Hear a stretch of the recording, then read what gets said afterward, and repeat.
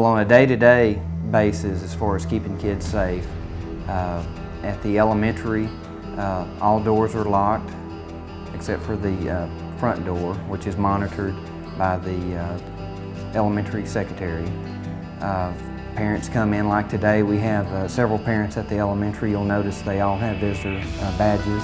As far as working with the kids, as far as making sure when they see an adult, first thing to look for is a visitor's badge, and if not, then alert someone. School safety is a top priority for school leaders and staff. Almost a year ago, Christoville ISD implemented a program that has raised some controversy throughout the country. It's called the Gaurdian Program. This is something that one doesn't normally volunteer to do, but also making sure that those that have volunteered, that we feel comfortable with them and we trust them with our own kids' lives, our students' lives, and our staff's lives. Certain staff members are trained by professionals to carry handguns on campus. No one knows how many staff members carry the guns or who they are. Superintendent David Walker feels this plan will deter a shooter on campus. The good thing about the Gaurdian program, number one, it acts as a deterrent. Statistically, school violence,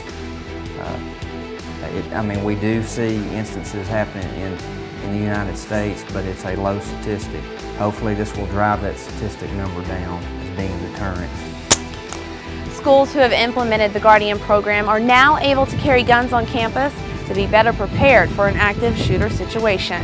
In March of 2013, some of our Gaurdians participated in the active shooter training conducted by DPS based upon the ALERT program. This training is set up so that the Gaurdians are the first people in the line of fire to stop an active shooter. In a situation like a shooter situation, you're going to have an adrenaline dump, a surge.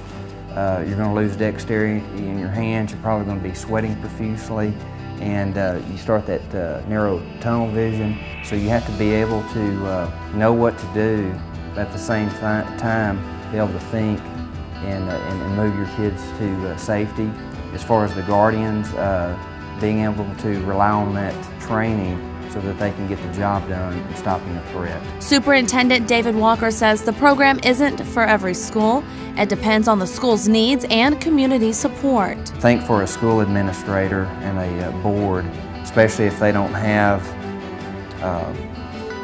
a lot of background in that, they're going to have to go through and do the fact finding and the information and discern if that's something that fits them, and also if that's something that the community will